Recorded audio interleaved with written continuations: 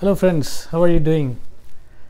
So far we have touched upon enterprise architecture, solution architecture, infrastructure architecture, and data architecture, all those things, right? And today in this video we are going to see what is application architecture. You might have heard about this application architecture in many places if you are a software engineer, and when you talk to your manager or architect or a client, they might have come up with this word application architecture or application architect.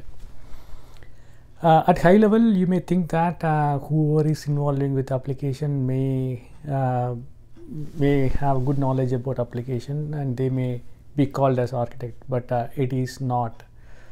So let's go with first term, application architecture, okay, and then we will see who is going to be application architect, okay. So yes, we start with our basic example of construction or car manufacturing, right? So assume that a person who has more knowledge about constructing the house, so what do you call him as? So you may call him as an engineer, right? Or sometimes you can call as a designer who designs the house. So what he does exactly, so he creates the blueprint of the house, and then he collects all the builders to build the house, right? So you can call him as a building engineer, or you can call him as a designer, right? Building designer. In case of car manufacturing company, what will happen? A person who has more knowledge about designing the car, what size it has to be, how many wheels it should have, and what kind of fuel system it should have. So that person is knowledgeable on car designing, right? Similarly, for any software application, the person should have a knowledge on what the UI layer is going to be, and what the middle layer is going to be, and what the data layer is going to be.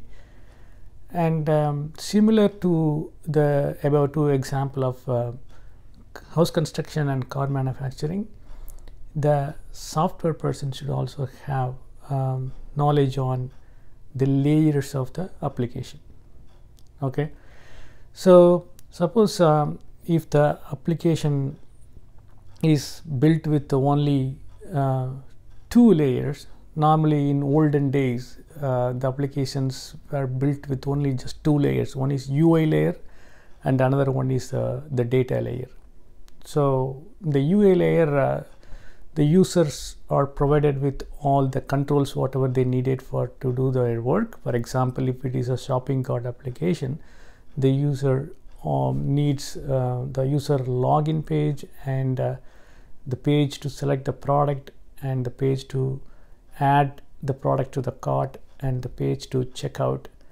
And once the user completes all these activities, the data will get stored in the database, and the order will get processed for the user or customer. So this is just a 2-tier architecture, just one layer of UI and another layer of data. So the person who designs this 2-tier architecture is also an application architect. And since the modern days have a lot of users, and the volume of users increased, and there are performance issues, latency issues. So this 2-tier architecture is not helpful. So the application architects who has more knowledge on how to design an application came up with the entire architecture. So what is entire architecture basically? So entire architecture is, or you can call it as a multi-tier architecture. So entire architecture or multi-tier architecture is nothing but the application is going to have multiple layers.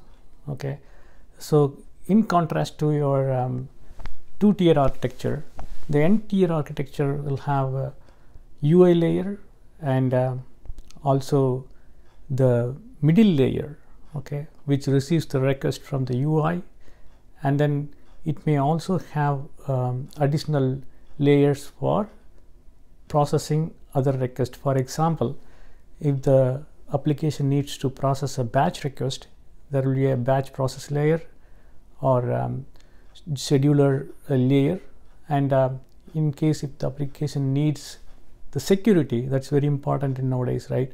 So the security layer, and to receive the data and process the data, there will be a data layer, and then it will have a database. So coming to the microservices architecture, it is still divided further into individual services. So that will make the application very robust, reliable, and sustainable. So the person who has the wealth of knowledge on building each layers or each tiers of this application is called application architect. So hope you might have connected the dots by now. I'll just quickly summarize. Application architecture is nothing but layers of application to perform the functionality of the application. Okay, in the olden days we used to have two-tier architecture.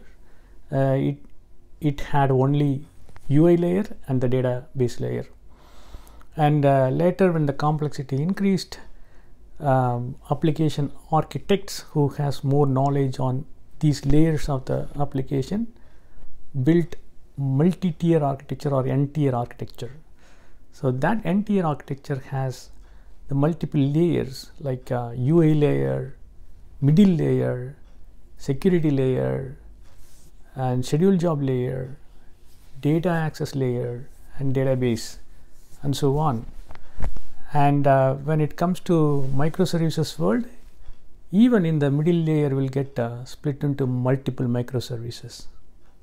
So the person who has the wealth of knowledge about all these layers and who has the capability to build these layers, or who has the capability to design this layer, are called application architect. Hope you got some good information today. If you like this video, give a thumbs up. Have a good day. Bye.